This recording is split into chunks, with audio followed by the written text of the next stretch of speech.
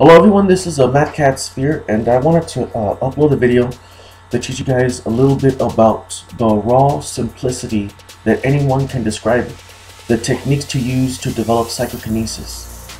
Now this is the simplest, lowest, the easiest, like the lowest level anyone could describe it to you. Psychokinesis is very straightforward and simple. What it is that it's basically like what it is that you're basically giving your time and energy. Like for example, you're giving your time and energy when you're speaking to someone. That's an example. When you're speaking to somebody, like psychokinesis, you have to give your undivided attention to that person. Like speaking to someone, having a conversation with somebody, you're looking at them, you're paying attention. No matter how long they talk, you're paying attention and you're retaining the information, and you're maintaining the same enthusiasm as when you first shook their hand and saw them for the first time in 2 years. So you're maintaining your emotional connection, enthusiasm, and you're also maintaining focus and paying attention to what is occurring, to what they're saying and what is happening. That right there is bigger than taking ormus and taking crystals to develop a psychokinesis. You just need to be involved. You need to be you, and that how this guys helps you. That's like the biggest tip that I could give you guys. I don't know what else I could give you except for that. Psychokinesis is not difficult. It's not hard. It's not rocket science. And also, as you're doing this, paying attention and being emotionally involved and maintaining your emotional enthusiasm, what is occurring, being patient. The thing is though, is that don't force it. Don't force it. Don't get ahead of yourself. Remove your ego.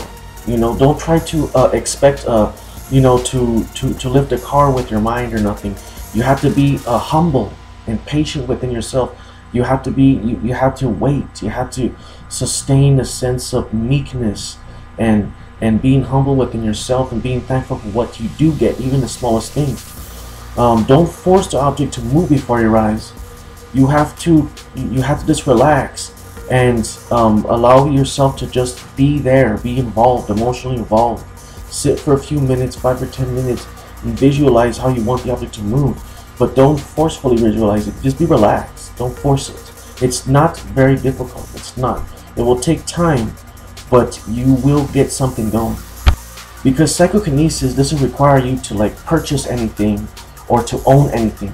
Of course, some people will tell you that you can own some crystals. Yes, you can have crystals, but you don't need to have anything physical around you in order for you to develop your abilities. Yes, it's good to have crystals, to have them around the crystals, but you need to have them around you for a while. You need to have the crystals around your home, because what they do is that they send off different types of crystals, send off different types of vibratory vibrations throughout the air and space and time, and they intersect your body, and it helps to balance your mood and your spirit and how you exist in this realm and all that, in this space and time realm. But you need to have them around you constantly, in order for your mind to become enlightened and become more deeply involved with the environment. You need to be around them, big or small. You need to have them around you all the time in your home. Yes, there's certain techniques to meditate with them. Yes, that can help. But on the retention of meditation, because you need to retain everything that you've experienced from meditation in order for it to affect you and to affect your powers. And that takes a lot of work. You need to be around crystals at least for a year or something, or half a year. And then you need to practice psychokinesis as you're around the crystals. So you need to have this combination of this, triangle, three wham kind of thing, like this 3 technique thing going on. Having crystals, practicing and meditating all at once, each and every day, or at least once in a while, in order for it to really affect you. But you don't really need to do that, because crystals cost a lot of money too, and you can have them for friends or whatever. You could also have small crystals in your pocket to carry from work and all that. And ormus is also something too. What it does is that ormus is something that's very healthy. It does help you. It helps to kind of create more neural paths in the brain, and to kind of make your heart more healthier, the blood and everything, and your oxygen levels and your pH levels to be more balanced, and just to feel good, just to be healthy basically. And so that helps too, so that you can be more enthusiastic instead of being so sluggish and so down. It lifts up your mood. The crystals lift up your mood.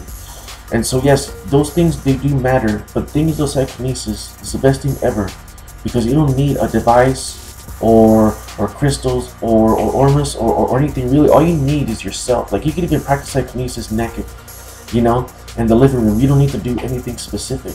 You just need to have yourself. Although the outcome is amazing, it is scientific, but we're all gods and we're all scientists by nature. So, you know, I hope you guys do this. Be patient. I hope you guys helped you. Thank you.